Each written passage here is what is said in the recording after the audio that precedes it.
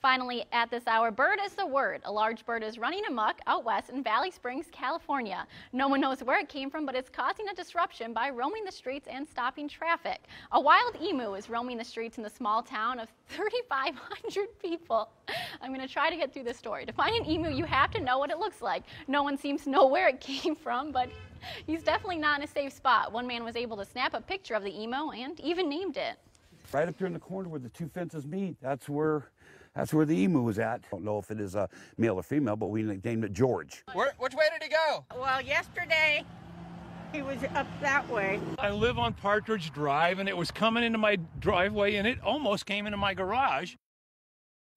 For now, George is free to roam the small California town. Authorities in the area asking people to keep an eye out for a giant bird and slow down if you see it while driving. Webster's dictionary describes an emu as a swift runner. Thanks for joining us on ABC 10 News Now. ABC 10 News at 6 is up next.